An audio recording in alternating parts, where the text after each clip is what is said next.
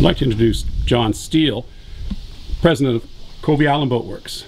John, could you tell us about this cockpit? Yeah, hi.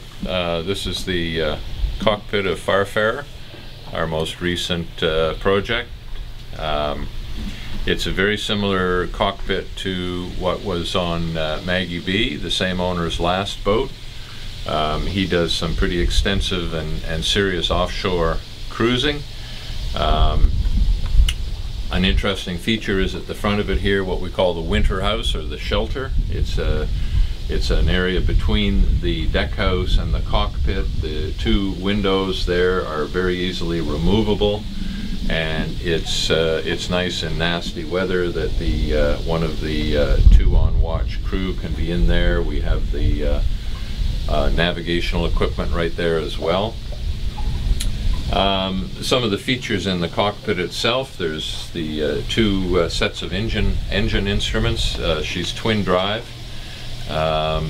The steering wheel was a custom wheel that we built out of Angelique for the vessel, and the pedestal is actually it's a standard Edson pedestal, but we've mounted it backwards, which allows us to have the two engine controls back with the helmsman. And it seems to us this works quite nicely because you've got your steering and you've got your engine controls rather than the normal, which you have to reach through the wheel. It also allows you to stand in front of the wheel, somewhat schooner style, and steer from up here. Small table that ends up actually living here most time. When you drop the leaves down, it doubles as a hand grab and a place to put a cup of coffee.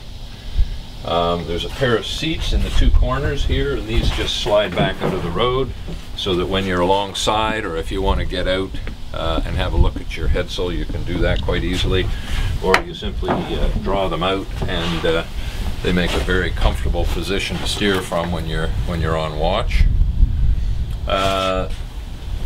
She's schooner rigged without a headsail, and the sheets and lines are all controlled from the cockpit here. We've got two winches and jammers which allow us to regulate everything from back here, and that's about it. Great, thank you. Welcome aboard Farfarer. This is Covey Island's most recent project. She's a 56-foot on deck, actually 57.4, but we started calling her 56 and couldn't change it. She's a 57-foot schooner rig. We're at the moment in the what the owner refers to as the crew mess.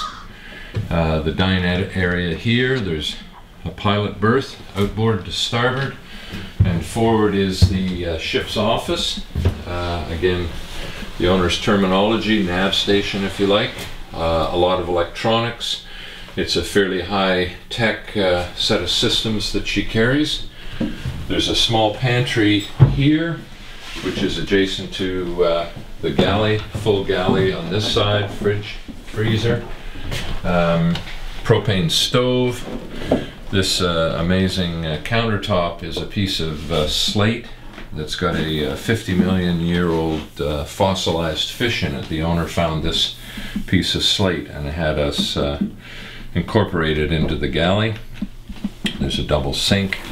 A fair bit of storage. It was a bit of a challenge to accommodate all of the space we needed, so we've utilized the under deck between the deck beam spaces as well, with little drop-down bins that will be used for knives and forks and plates and whatnot. There's a small oil heater here, which is connected to an integral hot water system that circulates throughout the vessel.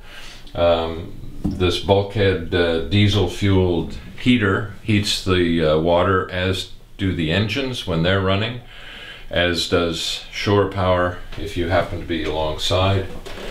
And there's a wet locker directly adjacent to the heater. Mounted here on the bulkhead is a a list of the crew who built the vessel. And then on the other side, above the nav station, is the what we call the builder's plaque.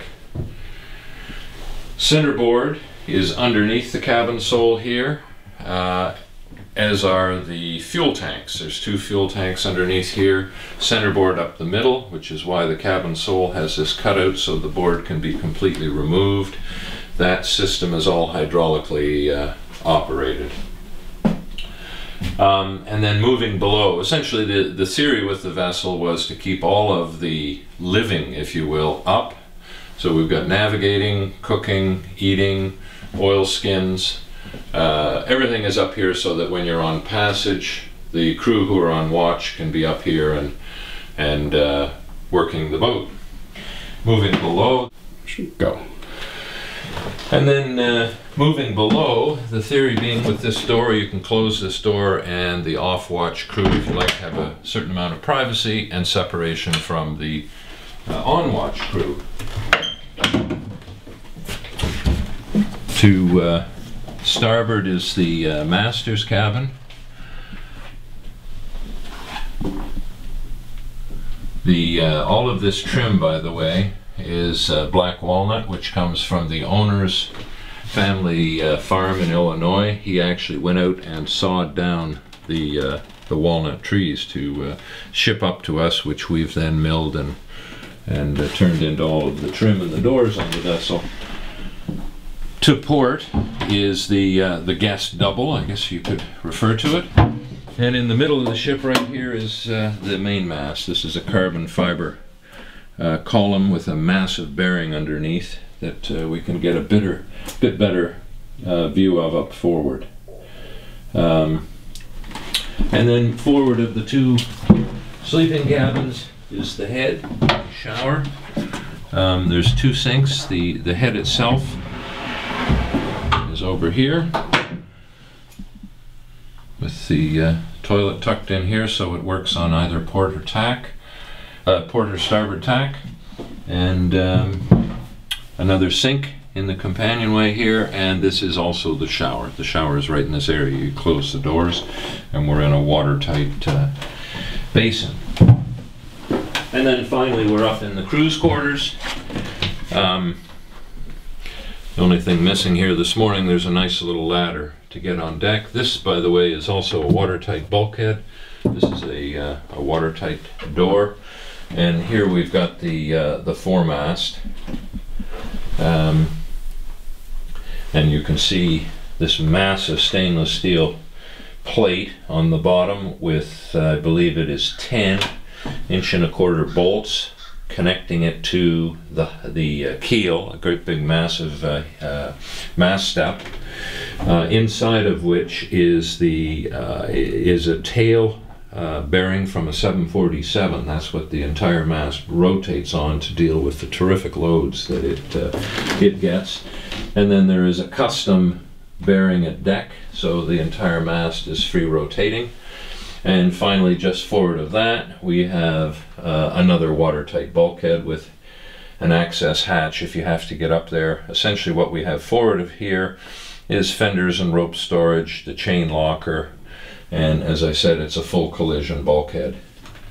Most of this area as well is storage. These plastic bins will end up being filled with spares and stores for the vessel. And as I said, this is the crew's quarters.